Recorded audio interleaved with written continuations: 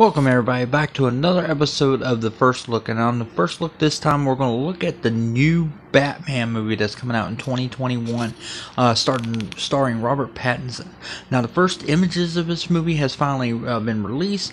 They did like a test video of him actually in the suit of the Batman. You don't really see too much because it's got a red tone to the images and stuff like that. You see a little bit of what the symbol looked like on the costume and everything, and to be honest, you know, it's Batman. Batman's Batman to me.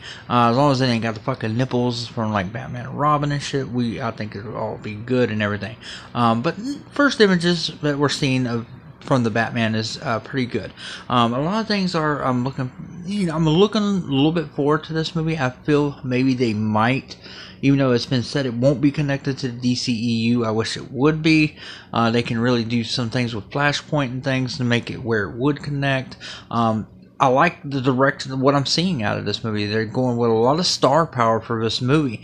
You got Zoe Kravitz, who's going to be coming in as Catwoman in this movie. And even though I didn't really care for her character in X-Men First Class, but she is, you know, pretty hot and everything. So I'm kind of curious of what kind of Catwoman she'll bring. I wasn't real big on Anne Hathaway. To me, Catwoman will always be, in my opinion, Michelle Pfeiffer. Michelle Pfeiffer did a great job in Batman Returns, so I'm looking forward to her. Then you got Andy Serkis, who's coming in this movie. I don't know quite who he's playing yet. I think I had heard where he's playing Alfred, but I'm not positive on this. But he's a great actor, and just to have him on board in the first place is fantastic. They also got Colin Farrell coming in, and apparently he is playing the Penguin in this movie. I had heard it's going to be part of Arkham, and that they're going to be doing like it's going to be a very detective type movie, and that is actually really interesting itself because we have not really gotten a great detective type Batman. Christian Bale's was a little bit like when he's, for instance, like in Dark Knight, when he's analyzing the bullets and stuff like that you know, that the Joker did. And then of course we got a couple set photos here where, you know, it shows Robert Pattinson on a bike, I guess, you know, with a mask over his face. You know, probably like the start of his Batman career possibly. So it's kind of interesting to see how this is going to go.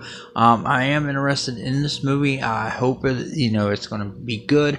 I didn't want another Batman trilogy, Batman reboot.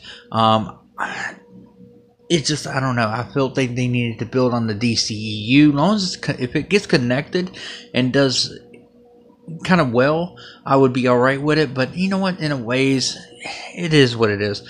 I am looking forward to it. I can't, want to see a little bit more of it. And as time goes on, because this is, of course, coming out in 2021, we got a long time yet still because they're currently filming it. Probably before we actually get a real teaser to the movie, but at least we got this footage of him, of at least what he's going to be looking like maybe in this suit, even though it's not a great image of it.